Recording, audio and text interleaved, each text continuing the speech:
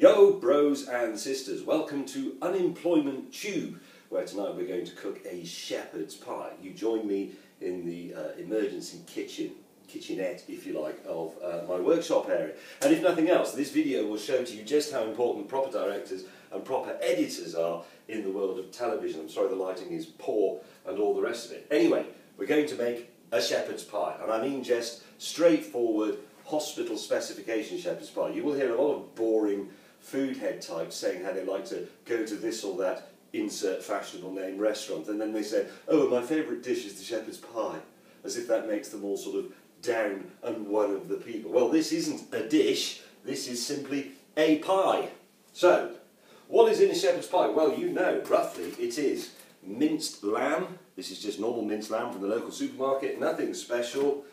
Onion, which you cook with it, and then on top of that you have potato mashed up with a little bit of cheese on the top to give it sort of slightly crusty goodness. And you might mix into a bit of that, most people do, some tomato puree. Those are the standard bits. Now the things I like to add in my version are some mushrooms. Again, these are just perfectly normal ones in the supermarket around the corner. In fact, those are the ones on special offer. They're just mushrooms.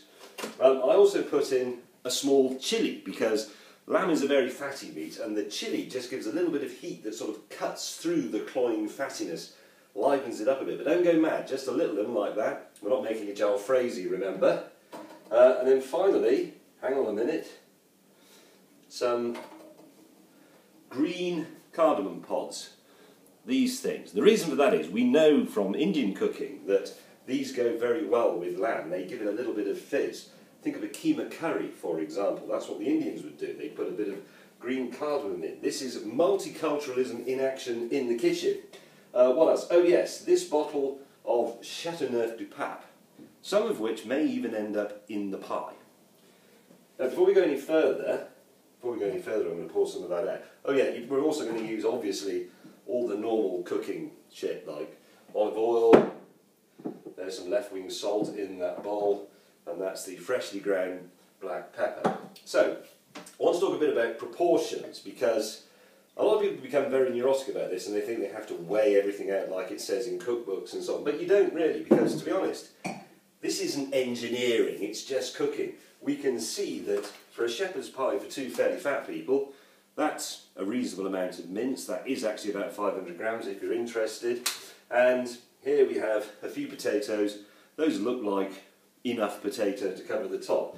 And if we choose a dish, I have done so, here's the one I've chosen, you can sort of see by looking that once you've got 2 packets of that mince in, and you've got a bit of onion in there as well, chopped up and fried, and you've got some of our mushrooms mixed in with it, that's going to be fairly full, isn't it?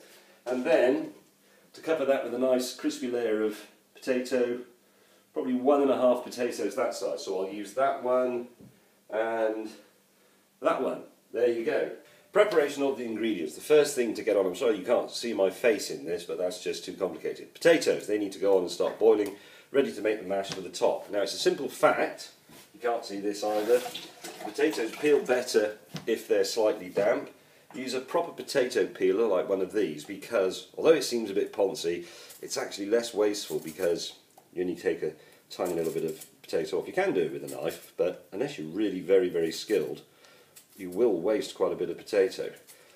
Just to speed this up, let's imagine you've peeled the whole potato, the whole of both potatoes, like so, and then using your knife, chop them up into pieces about that big. They'll go in the pan to be boiled. Just get rid of that. Onion.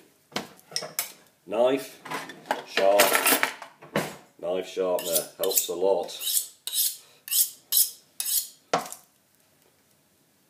Yeah, sharp as hell. Now, onion chopping, there's lots of theories about this, I don't really know any of them, but I think if you take off, you just do it this way, you just take off the nub-endy bits from each end like so, because they're a bit hard, and then the skin, you will find you can get the edge of your sharp knife underneath it, and you can just peel it away. In actual fact, what I need to do, and I haven't got my specs on, but get the and you wouldn't be able to do this if I actually did it on camera, you get your knife under that very outer layer and the thing will come apart in a really very satisfying way. Whereas what I'm doing here is just taking the brown stuff off, but never mind. You know, the Greeks thought that the universe was constructed like an onion with many layers, and now look at them. Anyway, let's assume once again we've peeled all that, put that in the recycling bin or whatever.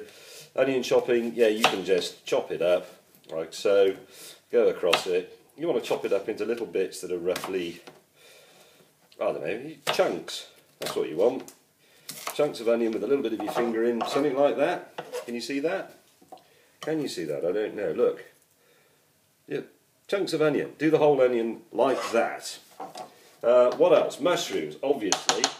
Don't get bogged down in all that stuff about cutting the end off because it's grown in a bag full of cow poo. It doesn't matter, it's all going to be cooked anyway. Just give them a bit of a slice. Like so. Slices of mushrooms. They're going to shrink a bit, remember, when they're in the pan. What else do we need to prepare? Oh yeah, the chilli. Of course, the chilli you just, again, take that slightly nasty nub-endy bit off the fat end. And then...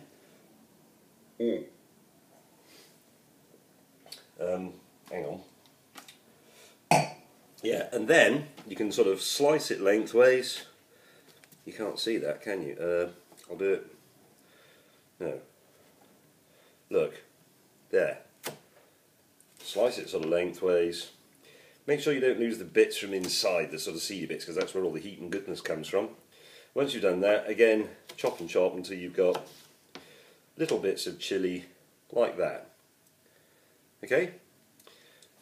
Perfectly simple. You will eventually need to cut a piece of cheese off, but that's so easy, I'm not going to insult you with any of that. Dish is in the oven. The next thing we're going to do is fry the onion, then fry the meat, start adding bits and pieces, make this exciting. Jumping ahead, I've chopped the ingredients up because you don't really want to watch that, and it's very, very simple. I don't want to insult your intelligence. I'll just... So look at that, we've got chopped up onion, potatoes chopped up into roughly equal sized pieces for boiling. There's the chilli all chopped up into small bits. I haven't done all the mushrooms yet, but I will do when the time comes. There's the minced lamb. Frying pan with a nice thick bottom for doing the meat in. There is the pot for doing the potatoes, and eventually we'll make the mash in there. And in the oven is the dish already being kept warm. So, stand by.